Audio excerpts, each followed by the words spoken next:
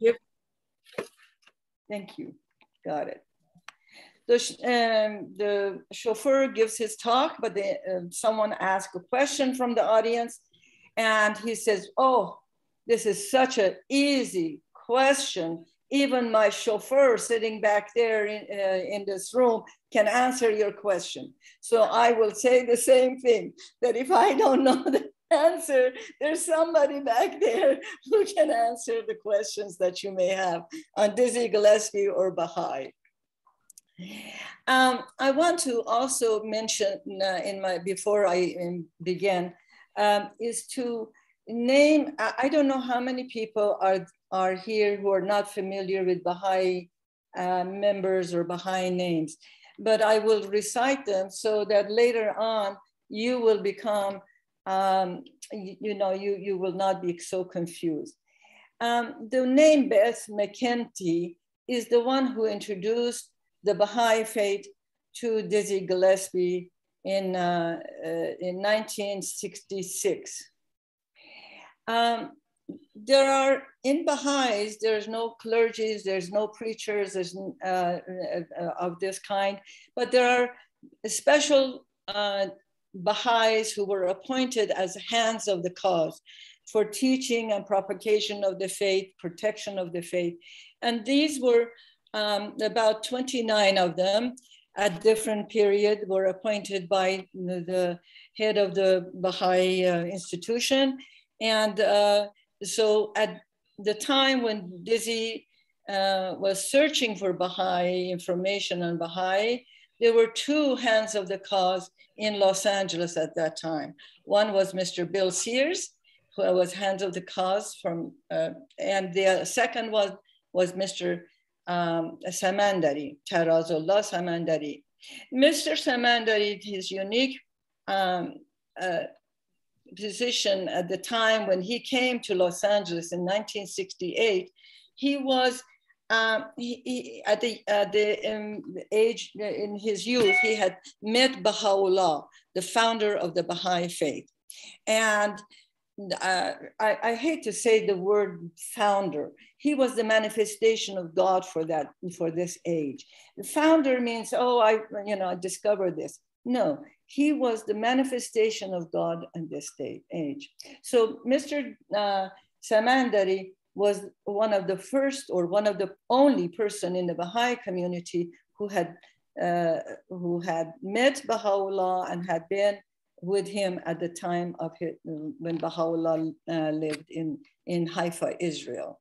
So at the time in 1968, Mr. Samandari came to United States to visit and give talk at different locations, including in Chicago, Alaska, Washington State. And then he came to Los Angeles. He had pneumonia in Alaska. He got a pneumonia. And so instead of staying for about a week, he stayed for about 3 or 4 weeks. But he was a giant. He was a little bitty man. And I think there is, I thought I had sent a picture of him, but I guess I did not. But he was a very petite man, but always dressed very, very warmly, one after on top of the other, a jacket or coat, etc. And but he would, as soon as somebody would come to hear about the faith, the youth would gather. He was always up and giving a talk, and you would never think that this man was close to 90 years of age. He was like a giant, a real giant. He was just when he spoke. And sometimes, in those days, microphones and things did not work, but he would sometimes push the microphone that, sometimes when he says, I don't need the microphone, and you could hear him all the way to the end of the ballroom or wherever he was speaking. Anyway, so that's, and then my research in finding a little bit about Dizzy Gillespie, which I didn't know much about him except the fact that he became a Baha'i in our home. I wanted to know a little bit more because the writings about him was a little conflicting. So I met several people, One was Stan and Danielle Shelton from Palm Springs. They're living there now. And Dorothy Longo, her husband, was a piano player for Dizzy Gillespie for 7 years and very close friends. And they both became Baha'i, very close to each other's time. And I want to also say that Susan Engel and Lutando Mazbiku, who could not be here with us, they have written these little books for the youth called John Berkey Dizzy Gillespie, A Man, a Trumpet, and a Journey to Bebop. And it's a book for the youth that was also, there was, I was able to read it very quickly. And then there were two other books that I followed to make sure that my information matched what was written to what I witnessed myself. And the one that was written also was by Dizzy Gillespie and another author. And those books are called, let's see, it's right here by my side, and I've written it here. It's called To Be or Not to Be Bop, B-O-P. And that was by Dizzy and Fraser, I believe it was, yeah, Fraser. And the other one is John Berkey Gillespie by Donald Maggins. And this is a real good book. I'm highly recommended because it's well written and it is very detailed. But if you're into music and you want to know the name of different people who were in Dizzy's concerts, etc., those are the two wonderful, wonderful books. I want to recite a poem that was sent to me a couple of days ago. Don't write your name on sand, waves will wash it away. Don't write your name in the sky, wind may blow it away. Write your name in hearts of people you come in touch with, that's where it will stay. My curiosity about Dizzy caused me to research and interview lots of different people. Today, I'm covering his story. Dizzy, in his book, To Be or Not to Bop, says there must be another reason for living. Now is the time, if you're talking about a quest in life, I had to find out what the reason was and go about it better. Because when you die and come back, I was gifted by the Supreme Being in having a unique talent for which I'm very grateful. If God gives a guy a talent, he should use it. If you don't use it, it is sin, will be taken away. And if you have this talent, you must give something for it. To show appreciation. Baha'u'llah says that work done in the spirit of service is the highest form of worship. Baha'u'llah emphasizes that every person to learn and practice their trade, it is enjoined upon every one of you to engage in some form of occupation, such as craft, trades, and the like. We have graciously, Baha'u'llah says, exalted your engagement in such work to work of worship unto God, the true one. The reason I'm speaking about Dizzy is that I want each of you in this audience to think how and why the life of a man who was born and raised with hardship, discrimination, lack of food, starvation can find, I'm going to cry now, can find peace in his heart, become successful in his profession, music of jazz in style not well known and difficult to understand.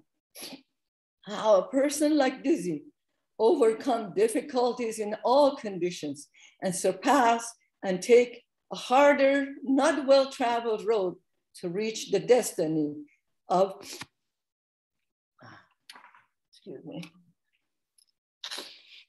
to reach the destiny that God has placed before his creator.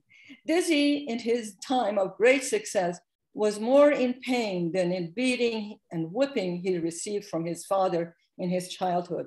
And the reason his father would whip him every Sunday, he would, he was the ninth of the 9 children they had. Dizzy was the 9th child. But every Sunday, he would whip all the sons really hard and very mean and cruelly. And the reason he did that was that they become hard and they become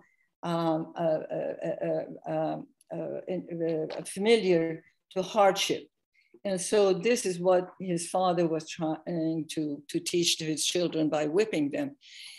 He received from his father, it was in the 60s where Martin Luther King was assassinated, where the Black youth were prevented from entering colleges, where the leaders of the nations running for offices of presidency could not make a decision whether to help the Black movement or let the mob and local police take over, beating and killing their fellow neighbors due to their skin colors. All these was hard to accept by Dizzy. In addition, he lost one of his best friends, Charlie Parker, who you saw him performing with him, to heroin. Charlie Parker was a saxophone player in Dizzy's orchestra, a talented man. Gillespie and Charlie Parker were saying that the other was half of his heart, who was addicted to alcohol and cocaine. Dizzy loved all people. He had become successful in bebop jazz musician. His music was played all over the world. If you could show the first picture of Dizzy and Charlie, I would really appreciate it. John Burke Dizzy, known as Dizzy, was born in October 1917. This is at the same time that Abdul Baha was present, and he had come in this country in 1912, but in 1917, he was alive back in Akka and Haifa. Growing up in poverty and lived in a strict segregated condition in Chira, South Carolina, he was the last of the 9 brothers and sisters. Father had 2 jobs as a brick mason and musician in the evening, but cruelty on the children, where he would whip the boys every Sunday, as I said, to make them stand harsh conditions. Father died when Dizzy was only 9 years of age, and mother had to work as a laundry and cleaning home for white people. The town was not friendly to white and Black children playing together, but there was a fight between them. Dizzy had a punchy hand to have the white kids flee for their lives. He saw himself no different than anyone else. His skin color did not prevent him from doing his music. As later he had his own little band, and the white kids would invite the bands to play in their school dance, etc. He was accepted in Laurinburg Technical Schools, and at that time, his students and trumpet players were needed, and the scholarship was offered to him for his tuition, books, foods, and a dorm, etc. The racial issue in this country, from slavery to segregation, in my view, was harsher on the community. The dark skin color were deterred from employment and civic jobs. So those were the reason that white could continue to subject the dark skin color with domestic and farm work only. Chira was, I think I'm pronouncing it correctly, Chira was mostly cotton growing area. Children were subjected to picking cotton and separating the cotton from the husk with raw hands. John, after a few days of picking, got sick in the cotton field because it was chemical spray in the field, and his hand was too raw from removing the cotton from the thorny husk. He was a fearless person because he loved all people and did not pay attention to their skin color, even though his mother worked for a white woman who had son as John's, who was working for a white woman who had a son at John's age. While mother was working, the 2 children would play. One day, each of their mother privately told their sons not to see each other anymore, and they could not play anymore. This was difficult for the boys to understand. But you know what? How life changes. But later in life, they were able to unite when Dizzy was performing at a club. The man, bald-headed, comes to Dizzy after his performance and shakes his hand and tells him that he was the boyhood friend. The boyhood friend who could not play with him when they were children. Dizzy remembered him as they continued their friendship.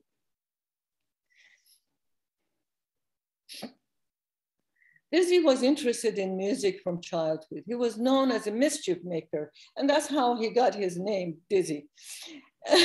He was always making pranks and horseplay during the rehearsal with other performers.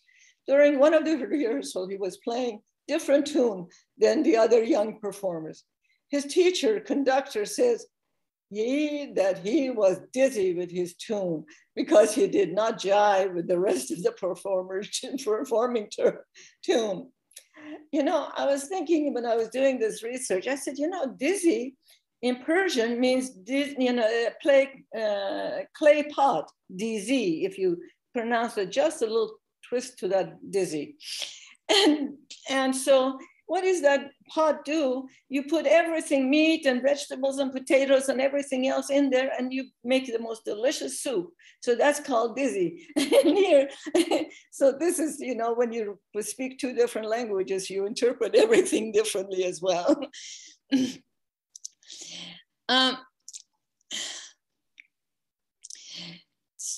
There was a time where the band was performing in the South.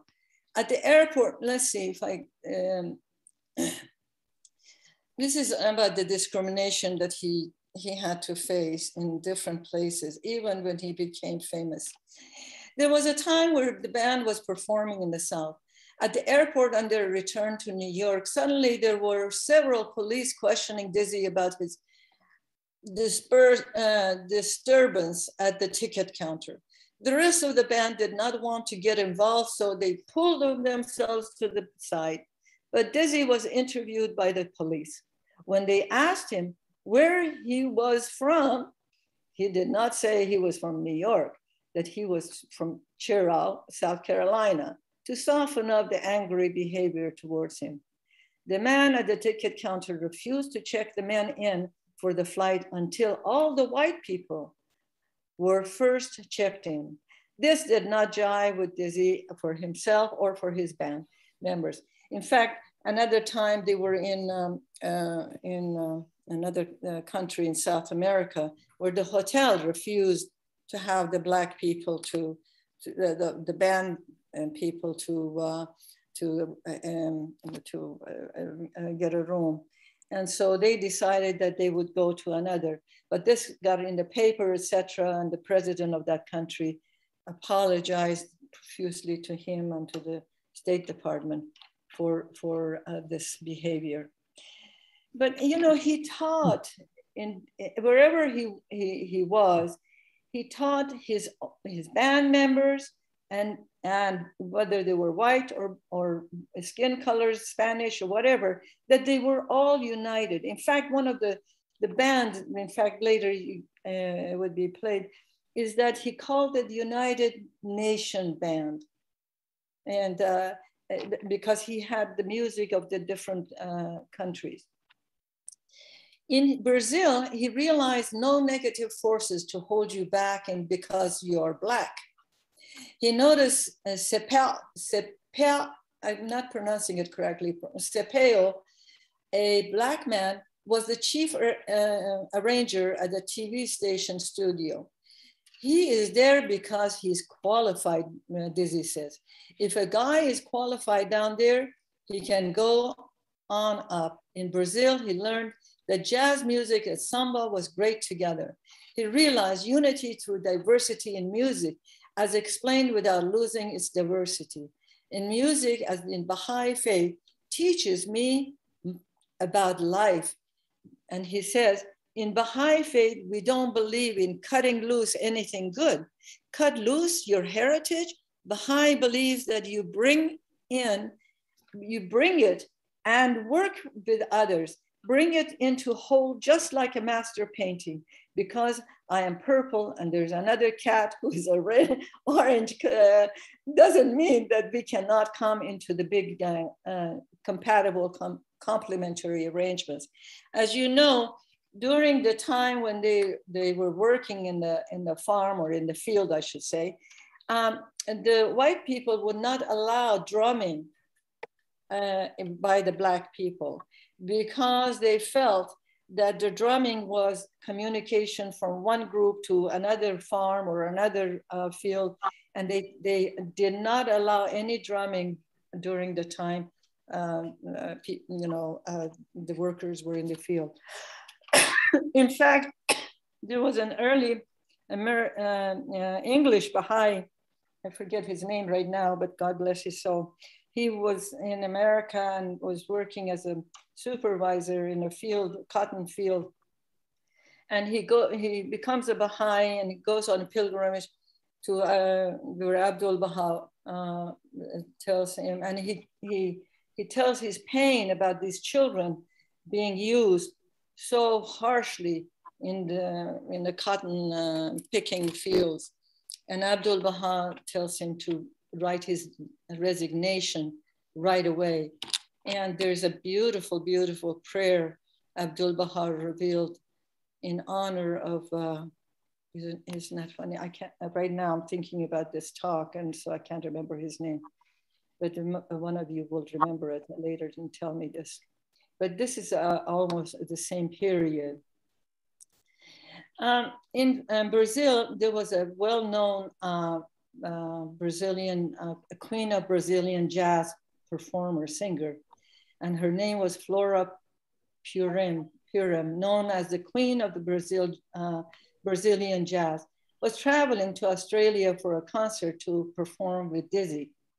They were sitting next to each other on the plane.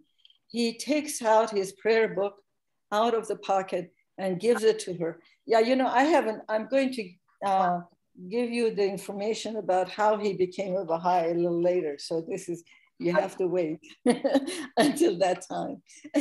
So he has, at this time, of course, he was a Baha'i, and he takes out a prayer book, and he gives it to her. They were sitting next to each other. And she says, well, how are you going to say your prayer? He says, well, you open up one page and I'll recite it for you. And sure enough, he was a brilliant, brilliant man. And his English was excellent, and his memory was just quite marvelous. He would remember the name of every one of his performers, or the name of this and that. Of people who were performing with him, or other people. He just, in fact, if you see his interview on YouTube, you will see how he just, like as if somebody had these names right in front of his eyes. That's how smart, intelligent he was. Becoming a Baha'i is a problem. Racial discrimination in this country, and alcohol. But he understood his role as a Baha'i and gradually came to realize the importance of his spiritual growth and enrichment. There is a higher power through prayer and meditation, turning to God, the all-knowing physician, Baha'u'llah says, hath his finger on the pulse of mankind. He perceiveth the disease and prescribeth in his unerring wisdom the remedy. Every age has its own problem, and every soul its particular aspiration. The remedy the world needeth in this present day affliction can never be the same as that which is the subsequent age may require. Be anxiously concerned with the need of the age you live in, and center your deliberation on its exigencies and requirement. This is from the Tabernacle of Unity, page 1819.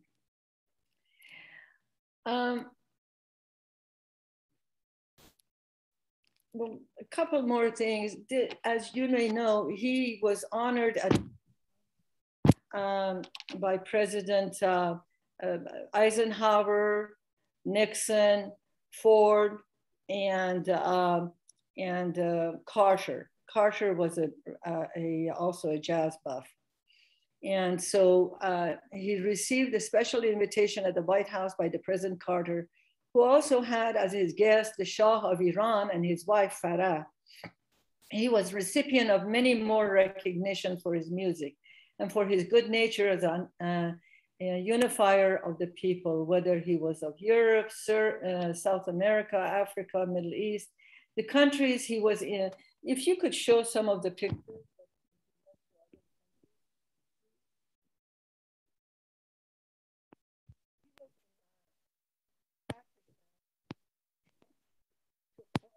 Let me see, I had it in order. Sorry, we're losing you there for a minute. Oh, really? Again? Yeah, that's all right though. Which image did you want?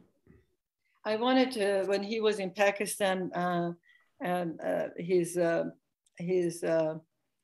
doing the, let me see. Okay, excuse me. The number 5. Night, one moment. Thank you. There you are.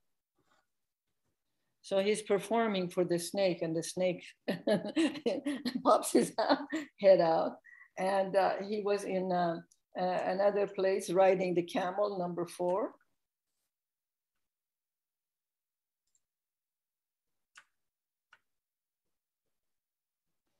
And then at the Carnegie Hall, there was always abundance. I mean, always. Just looking.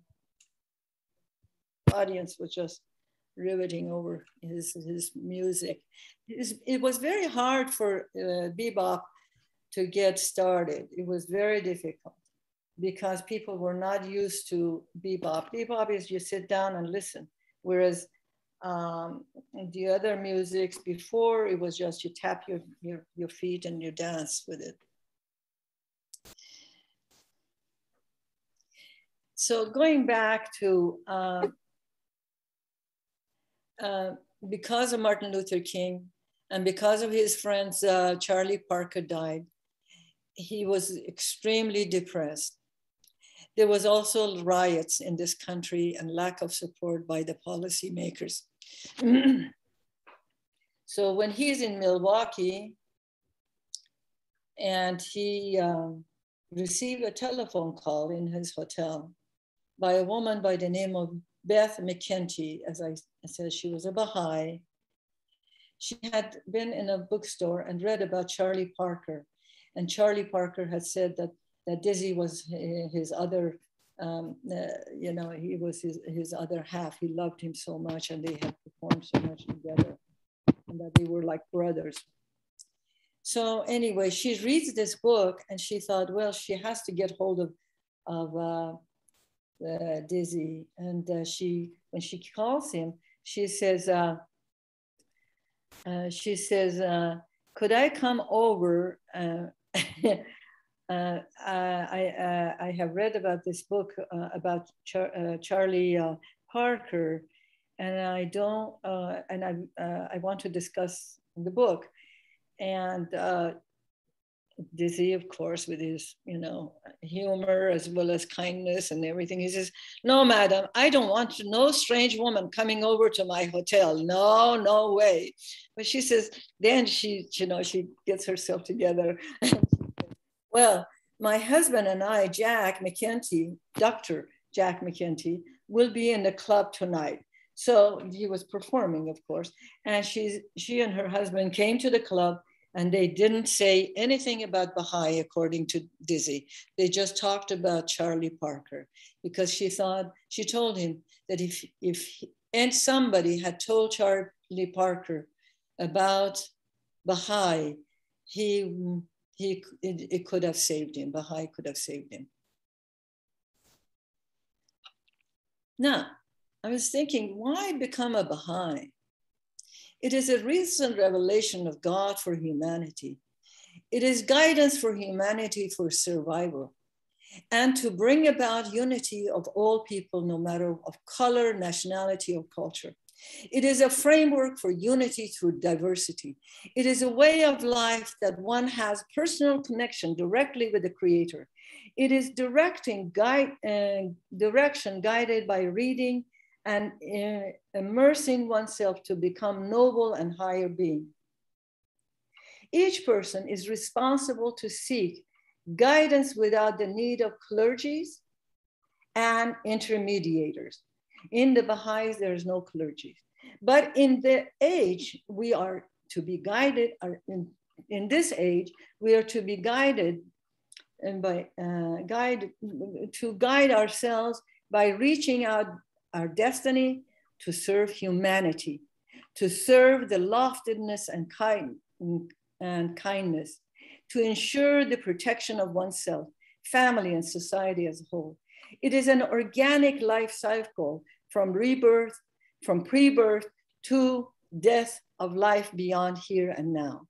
One has only been given a choice in this life. This is where we can make and choose whatever, but not the one that comes before or after this existence. How do you personally assess your daily life, and how do you make yourself a better person? You know, in this day and age, I was reading a book about doctors and pharmaceutical companies making our lives dependent on drugs for our depression, anxiety, and fear. The less we are connected to our own spirit and God, the more we become dependent on substances and worship idols. This is where people in all levels and all ages are drug addicted, and dependency has become so rampant. We have not learned to face the difficult task, but to escape them, push them aside. Prescription and street drugs addiction have caused death over 100,000 people last year. According to the Briggs, the book that I said that he has written, teaching of Baha'i, Baha'i teaching adheres to a strict family and social oriented moral code. The laws are progressive according to the needs of the time. It was given to humanity late in 1870 to protect humanity from destruction and calamity as we are now faced with.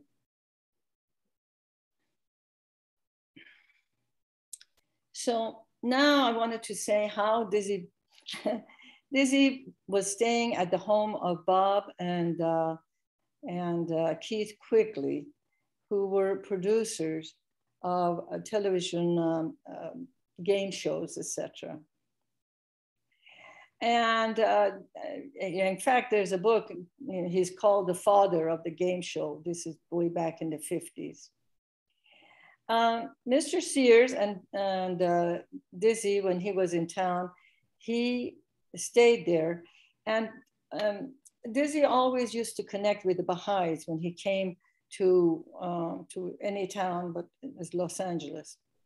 And I want to say that when he came to Los Angeles, he would call upon Stan and Danielle to give him ride and basically to anywhere he wanted to go.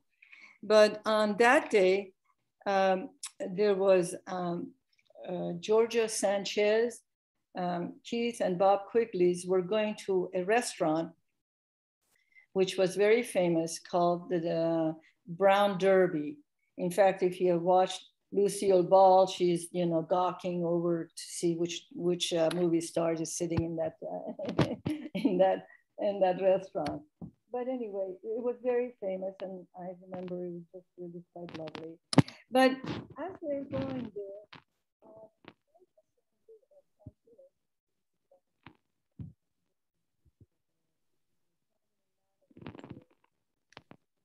Pardon me.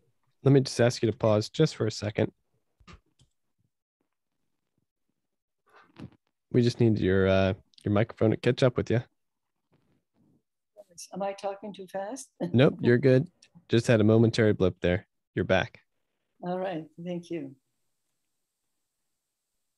So Georgia says You know, Mr. Samandari is staying at the Subhani's house. This is my family, my mother and my brother's house in Van Nuys, California.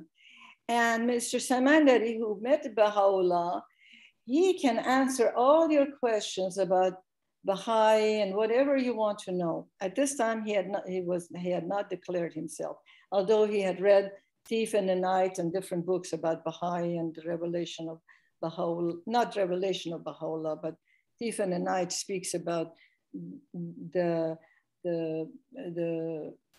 subject refers to the Bible scriptures of the reference to the time of the revelation of Baha'u'llah and the Bab, the forerunner. So he had read that already. So, but he still has some question. And so Georgia says, so they, instead of going to Brown Derby, they come to our house, my mother's house. And they said, you know, my mother was very well known for her making bread, Persian, Nana's bread, we used to call it. She says, well, she always have rice and bread and everything else. We can go over there and have lunch and maybe meet Mr. Samandari. So they drive to Van Nuys, which is about maybe 15 miles from Beverly Hills. And they sit at the dining room table, but this is Mr. Samandari, this is asked some questions. And so Mr. Samandari takes him to his room. He had a translator, Dr. Samandari from South Africa, who had come as he was his son, as a translator for Mr. Samandari. So, so the three of them go into the room, and after 2 hours of questioning about all these issues that troubled Dizzy, especially about this unity and the issue of Black people in this country, he was really troubled with that. And so Mr. Samandari, hand of the cause, answers each and every one of his questions. After about 2 hours, they come. Mr. Samandari is holding his hand and Dizzy's hand, and Dizzy goes with the other hand. I am a Baha'i, sign his card. I want to become a Baha'i. Now, it is very interesting. Some of the books that have been written, and they say different things, that Mr. Sears saw. No, it's not that. It was Mr. Samandari who witnessed the registration, and also the fact that he became a Baha'i at our house, I could say. So, and then of course, Mr. Gillespie, many times we were building the Baha'i Center, or redoing the Baha'i Center in Los Angeles. It was a bowling alley. And so to make it into auditoriums, we asked him if he could help us. He brought his whole concert people to perform, and we raised the money, always. And then I said, Dizzy, would you puff your cheeks a little bit for me? And he goes like this. And so he let me push into his cheek. And so anyway, I want to, you know, I think I have taken too long with this talk, but that's how it happened. That's how Mr. Gillespie became a Baha'i. And then what happened was this card was taken to Mr. Sears, and the good news was shared with him at the home of Keith and Bob and Keith quickly. And then 2 days later, Stan comes to the house to pick up Dizzy to take him to a home of a Baha'i. Then Keith says to Stan, would you take this to your assembly, which was in Long Beach? And the Long Beach Baha'i Assembly sign or co-sign his card, and it is recorded. In fact, I verified it, at the National Spiritual Assembly record that it was the spiritual assembly of the Baha'is of Redondo Beach that's co-signed Dizzy Gillespie's. So I'm making the record straight. Yeah, but I do want to say this. Dizzy died on January 5th, 1993. And on January 12th, Megan says 6,000 people filled every corner of the St. John Auditorium, longer than a football field, were there to honor Dizzy's, in spite of rain, sleet, gusts coming in over the Hudson that drove the wind chill down into the 20s. Dizzy's music reigned during the more than 2 hours of 3 hours service.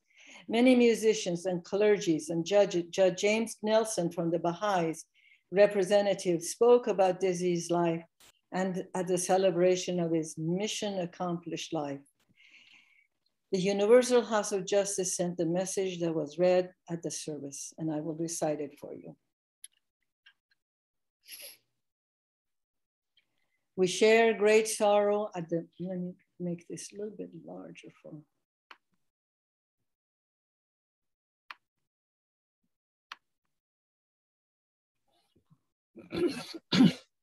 excuse me.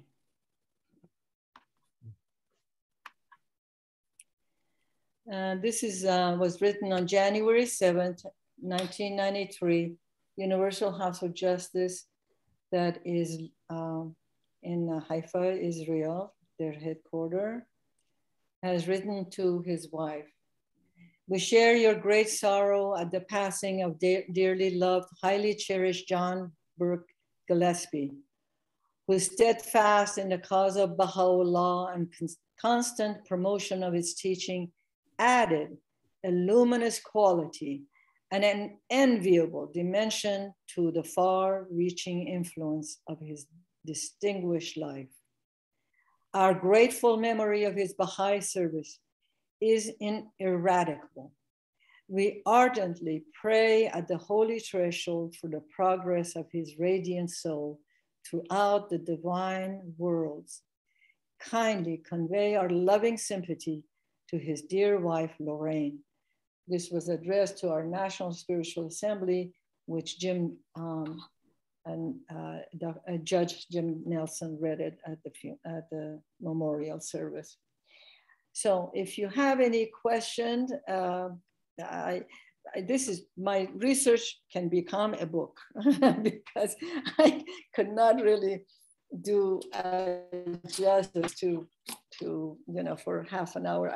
I don't know how long I've spoken, but anyway, I do want to say one last thing about, and this one I have not, I put this in my, there was a woman, a very, very dedicated to meditations.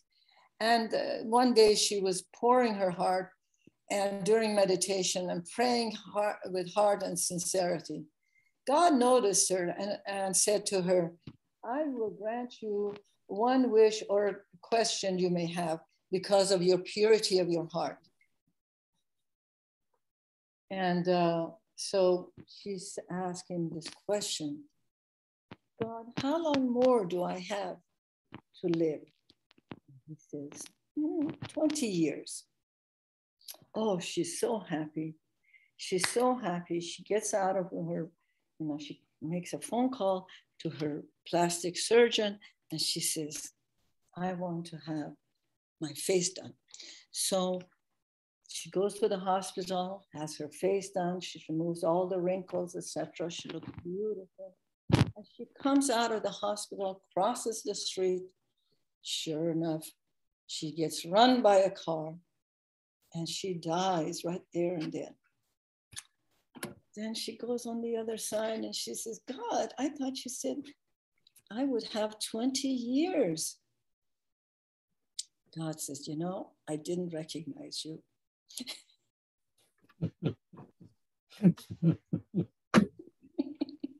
So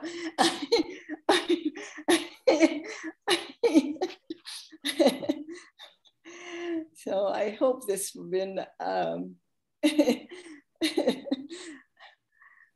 this been okay.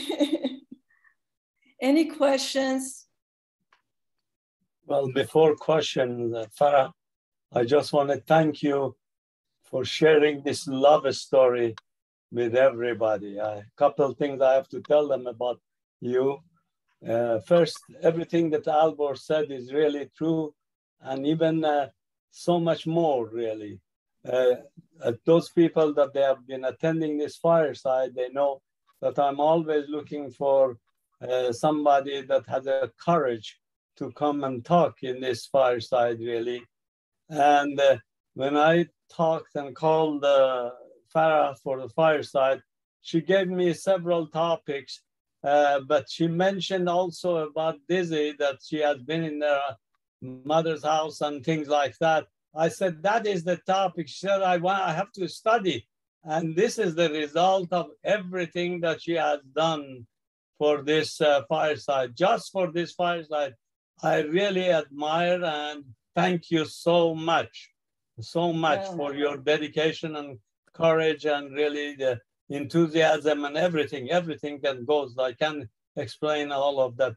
But I have to also say that I was privileged in Washington, D.C. some many, many years ago to hear Dizzy coming to Washington, and he was interviewed in one of the stations, the biggest station in Washington, D.C. And the guy said that he has to talk about Baha'i faith before he talks about his music. He was truly a brave man, God bless his soul. And all during your talk, I was really thinking that Dizzy is here, really, and really enjoying to hear that we all really praising, admiring his courage, his dedication, and his faith, really, truly. This is truly blessing to talk about Dizzy in this fireside, and you made that possible. We thank you so much. Go ahead. I want to ask if Dorothy Longo, is she with us? Yep, she's here. She's here? Yep, she's here. Hi, yes, I'm here. Oh, could you speak to the friends just for a few minutes? Sure. About the stuff you said, please, to me. Okay. I just loved seeing, hearing you. We had a Alawapa, friends. Thank you for this lovely fireside, and thank you, Farah. Farah and I have gotten to know each other a little bit over the past several weeks as we were both preparing for this fireside. And I've got to say, my husband, Mike Longo, was Dizzy's pianist and musical director for 9 years, from 1966 to 1975. In fact, I wanted to mention that the video that you showed at the very beginning, where Dizzy was playing with his quintet, was in 1966. And that was right before Mike joined the band. Yes. Mike joined in December of 66. But I also wanted to mention that the man who was playing the flute and the saxophone beside Dizzy on that video is James Moody. And Moody That's right. became a Baha'i also. He became a Baha'i actually it was after the World Congress. And Moody declared, I think at the end of 1992. But yes, that's Moody, yeah. And so Moody was Mike's brother, and Dizzy was like Mike's father. And even after Mike left Dizzy full time in 1975, they remained very close friends because we lived in Manhattan on the Upper West Side, which was very close to New Jersey. Dizzy lived in Englewood, New Jersey, which is right across the bridge. And Mike would go over there all the time, and they would practice together and play chess together and hang out. And Dizzy would also go down to his mother's and father's house in Florida, Mike's mother's and father's, and stay there and hang out. But Mike was, for a long time, the only white guy on Dizzy's band. And that was during the civil rights era. And so Mike passed away in March of 2020 from COVID. And so I'm in the process of writing his biography, which is based on his memoirs. And a lot of that, of course, comes from his time with Dizzy. And the working title this will be continued. You are going to come back here.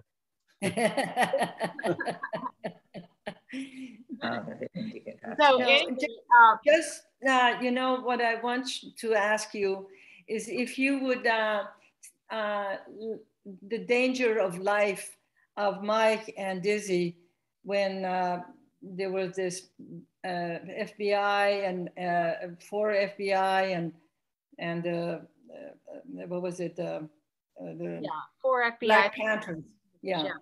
Well, as they were traveling around, Dizzy was always concerned for Mike's safety, as were all the members of the band. And the band members who were African American all sort of protected Mike. And Dizzy would want Mike to stay in a white motel, but Mike would never do it because he wanted to stay with the guys, of course, with the band. So there was one place which was in Pittsburgh, interestingly. It was in the north. And it was early in Mike's period with Dizzy. And Mike was surrounded on the stage by 4 FBI agents and 4 Black Panthers. And it was because there was so much racial tension that both the Blacks and the whites resented Mike being on the band. That's right. Obviously for very different reasons. Yeah. And they stayed there while he played. They stayed there while he played.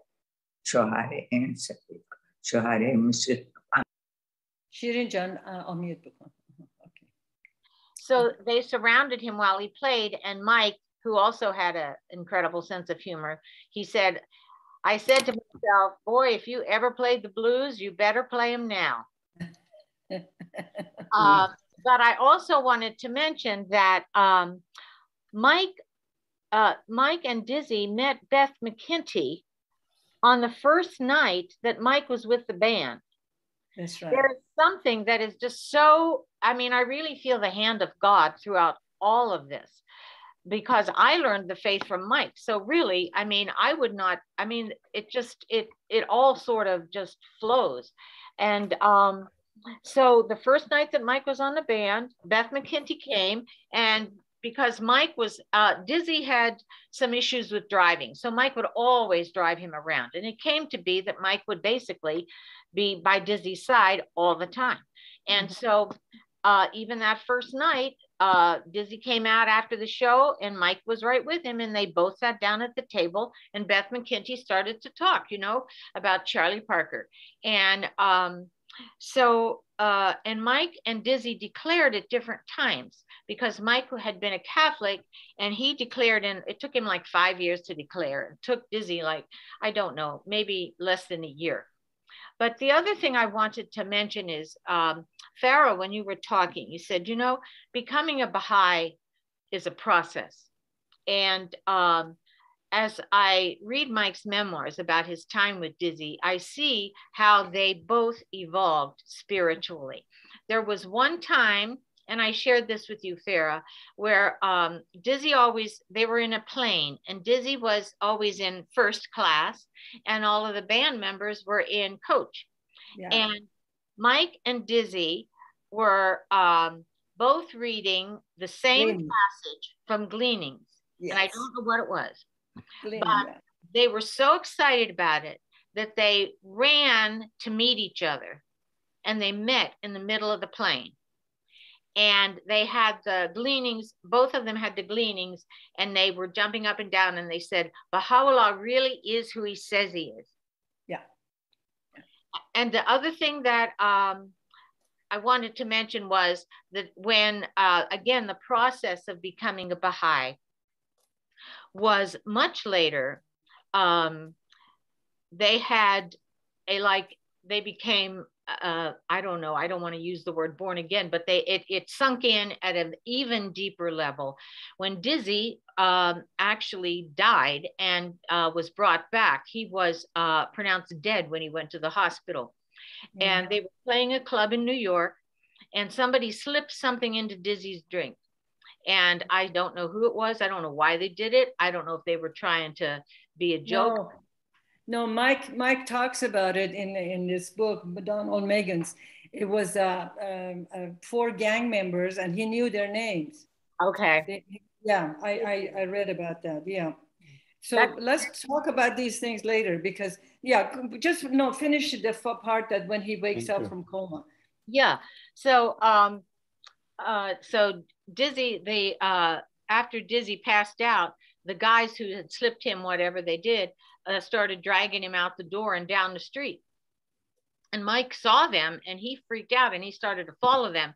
And he said, "Where are you going?" And they said, "We're taking him to the hospital." And Mike knew they weren't taking him to the hospital. So Mike ran after them and got Dizzy and pulled him back and got him away from them. And Dizzy went to the hospital and he was declared dead on arrival, but they revived him. And when he came out of the coma, and Mike at that time had not declared yet as a Baha'i. And so when Dizzy was in such serious condition, Mike was with other Baha'is. He was with Roma Freeman, he was with Nancy Jordan and others. And Mike was praying in his heart. He said, "Lord, if you save Dizzy, I will become a Baha'i." And then Dizzy came to and he was fine. And then Dizzy, as soon as he came out of the coma, he said, he looked at Mike, because Mike was there. He looked at Mike and he said, "I don't need anything but the Baha'i faith." Yeah. So those are stories I just wanted to leave you with. I also encourage you to watch some of the YouTube on Dizzy Gillespie when he was given interview. In fact, one of the interviews, the woman says, she doesn't say Baha'i faith, and he corrects her and he says it's a Baha'i faith. And but always he stood and understood the revelation of Baha'u'llah as being real and highly respectful of it. And he made sure other people respected as well. So there are a few other pictures if you want to show that. And also, there's that UN concert. Well, it wasn't at United Nations, but he had a jam. One thing that I wanted to share, one more story about this. He went to Cuba on a boat. It was a ship or something, some sort of cruise. And as they get off, the concert people, they get off the boat, there's a man waiting, and they think, well, he's someone who doesn't speak very much English, and he basically wants to meet Dizzy Gillespie. He was a fan. So one of the other fellow who spoke Spanish, and he asked him, what he wanted, and he said, "I want to, do whatever Dizzy wants me to do. Take him to, I have a car, and I can take him wherever he would like to go." And Dizzy looks at him, and but then he looks at the car, and boy, it was a Jalopy 5051 car. But Dizzy, he was always, because of the fact that he was poor to the time of his wealth, he never forgot human needs and human kindness. He never forgot. And that's, I think, is one of the blessings of poverty, is to, when you become rich, you know what it is like to be poor. That is the greatest lesson when I was reading this. Through the whole time, he never disconnected himself from anyone, whether he was in in some Afghanistan, with, wearing these turban things. And in fact, so anyway, this man was a musician, and he had served 3 months in prison in Cuba because he was listening to the Voice of America. And he loved jazz music, of course. He had read in the paper that Dizzy was coming. And so he went to meet him at the, so Dizzy gets in the car and this jalopy, but Dizzy always wanted to go to a place where local people or poor people music. He was interested in the folksy music. And so he takes him to all these different places, and they all perform, and he performs with them, etc., etc. But then later that night, he says, he realizes that this guy says, yes, he plays the trumpet. No, he plays the bass. No, what was it he plays? He plays, well, anyway, he plays, well, Farah, can I step in here for a second here? And yes. I know we just have a couple more minutes in the evening, and I wanted to ask. Okay. We have a you couple. You guys are in the back east. We are just prime our time. No worries. We just had a couple questions in the chat. I wanted to see if we can touch on before we wrap up here. Okay. We'll do another one for Daisy. Yeah, and there's certainly, this is a gentleman that we could certainly spend a lot of time speaking about his incredible life, as just from what you introduced this evening, along with Miss Dorothy, that there's clearly a rich history here for us to dive into. I wanted to have us speak on a little bit, or touch on a little bit, the relationship between Dizzy's music and his faith. We heard a lot about how he came to be a Baha'i, or as well as the individuals that he interacted with in his music career. But in your interaction with him, did he speak at all about how there's a relationship between his spirituality and his music? Did he touch on that subject at all? Very much so. In fact, in all the books, he talks about progressive revelation. And even if you hear the YouTube, some of the YouTube, I think I listened 10 or 15 hours of YouTube, his music, his talk, etc., and for past 2-3 weeks. He says, progressive revelation in religion is progressive, like, Adam, Buddha, Krishna, Moses, Muhammad, Christ, Muhammad, Baha'u'llah is progressive. And he says music is also progressive. And he called it progressive revelation in music as well. Amazing. And I know that especially the jazz. The jazz music, he said, is progressive, is that one plays. In fact, could you play that part at the United Nations, or is it too late to do that? Me personally, my saxophone is right over here, so I can't get it out this evening. But no, you want me to play Dizzy's? Dizzy's. I sent you the link. Oh, no. Oh, okay. Yeah. I guess I can do that. Yeah. In fact, Mike Longo is in it. And of course, Dizzy and all his band. And then this woman, let's see, why am I'm just blank on names, but Dizzy would never be blank on names. I mean, he, snap, he would say it all. But this woman who was on the plane with him, she of course she was just absolutely Fiona. She's in this YouTube section that I sent to you. He had Brazil, he has samba, he has all these different music put together with American jazz.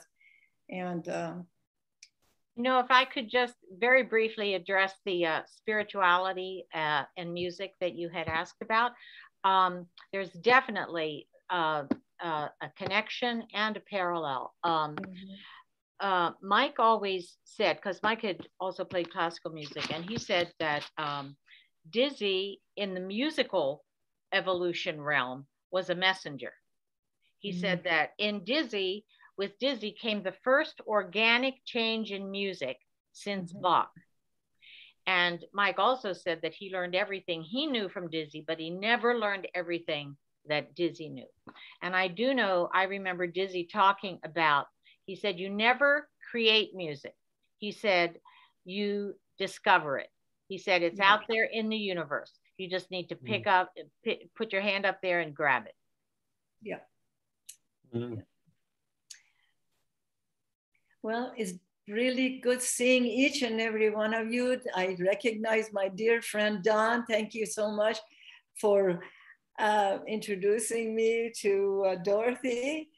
And she is really, I hope that her books comes out very soon. And I probably will start writing a book about Dizzy myself because of the research. It is so wonderful. But I highly recommend this book. Can you see? Yep, it looks like Donald Megan's book is called The Life and Times of John Burke Gillespie. As you can see, I think Shireen had her hand up. Okay. Shireen Magami. Yep, you're on mute. Shireen, I just want to bring your attention. We have just a few more minutes in this evening. I wanted to know what year was that when he came to your mother's house and declared? Oh, it was in, yes, it was in 1968. That's when Mr. Samandari was traveling from Chicago to the different states. And then when he went to Alaska, he had pneumonia, but then he went to Seattle. And in fact, you always hear this actor who played in The Office, what's his name? Wilson. Rainn Wilson. He used to come to our feast at our home. And he had spoken about the fact that he was just a little infant and Mr. Samandari held him in his arm. When he was in Seattle, he was staying at at their home. You know, something about Mr. Samandari, he was very frugal with money. He would never wanted to spend. So he always stayed with people's home, different friends who had homes, and provided. And in restaurants, he would never order food. He would maybe put some ketchup in the hot water and mix it into soup and then eat it.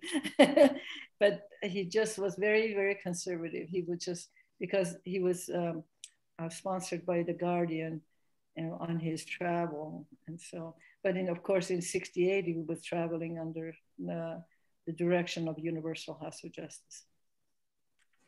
Thank you so much for sharing those stories this evening.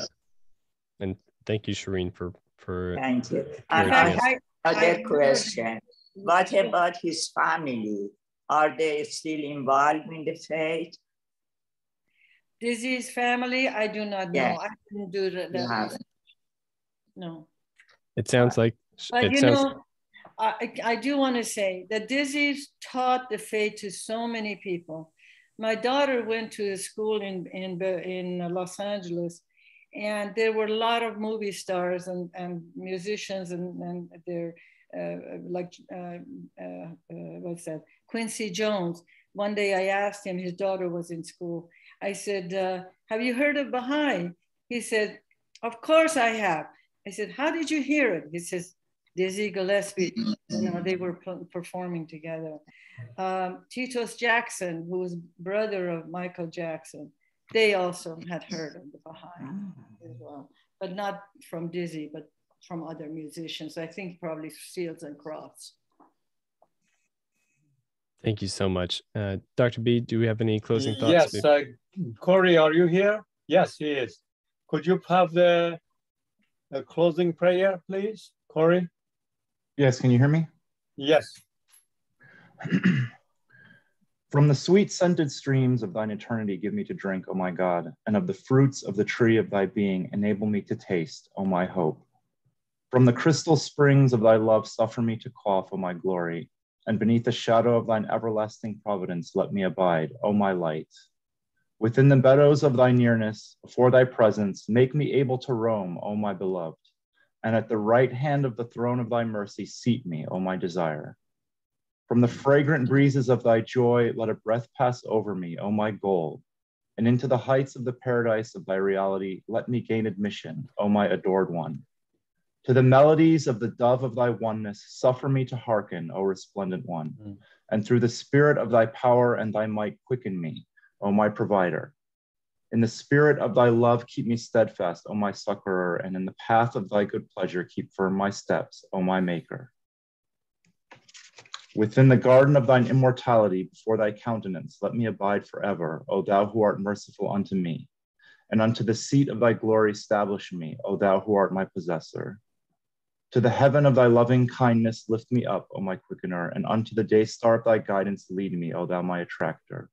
Before the revelations of thine invisible spirit summon me to be present, O thou who art my origin and my highest wish. And unto the essence of the fragrance of thy beauty, which thou wilt manifest, cause me to return, O thou who art my God. Potent art thou to do what pleaseth thee. Thou art verily the most exalted, the all-glorious, the all-highest. You know, this put into music, this prayer, it is so beautiful. And it was put in music by, he was a House of Justice member, the father of Sheila Banani. Isn't that funny? I can't remember his name right now. Mr. Nakhtavani. No, father of Sheila Banani, who is not Mr. He was a musician for the studio, and very well-known musician. Many of the movie scores have been made by. All good. We appreciate your time this evening, Farah. We welcome to have you back again, and it's so, you know, it's a lot of times during these firesides we talk about spiritual concepts, and so it's so nice to take the kind of obtuse and make it very precise and see the journey of somebody that has learned about the faith and then been able to implement those principles in his life. So thank you so much for bringing those to us this evening. All right. Are you going to be showing that YouTube section a little bit? Yep. So exactly. So for those of you that have joined us before, you'll recognize the time in which we ask everybody to unmute themselves and say hello and goodbye. What I will do to modify our evening's program is I will share my screen here for just a few short minutes, and then I'll play the music on a very low volume. So as we say hello and goodbye, we can also be entertained by Mr. Dizzy Gillespie. So with that being said.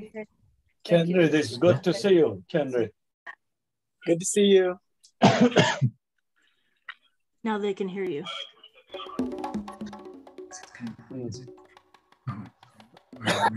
Saying goodbye and hello and all that. So if you want to talk. And for those that are interested in hearing this is an hour and a half. No, not the whole of it. Yeah. We're not going to listen to the whole thing, but I'm gonna put in the chat here for those that would like to listen to this in their entirety as they fall asleep this evening. You can go ahead. You can put this on your computer, your iPod, or whatever you have. She's became a Baha'i also. Yeah, and I'm gonna